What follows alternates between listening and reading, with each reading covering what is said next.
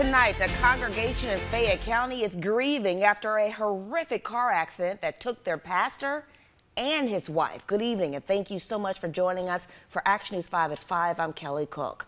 After devastation struck the Kirk Baptist Church, they didn't know what was next. Their pastor, Bobby Mullins, and his wife, Wanda, both died in a car accident in Southaven last week.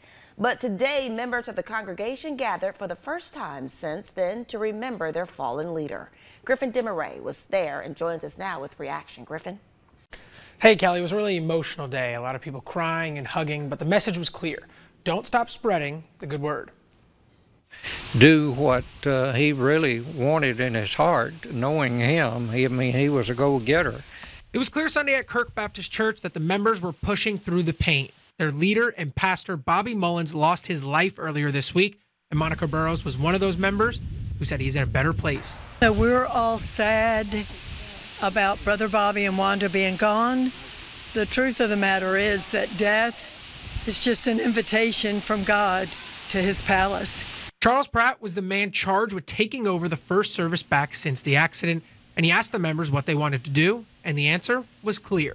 It came out real quick, like he wants us to go forward. He wants us to keep doing what we were doing, and hopefully that some of these things will work effectively and grow this church into the church it needs to become. Burrow said during the service she heard a reading that really stuck with her, and it's one that helps someone get through loss.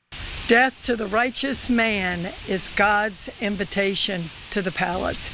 They are with the Lord, and if we know him as Lord and Savior, we'll be with him one day too.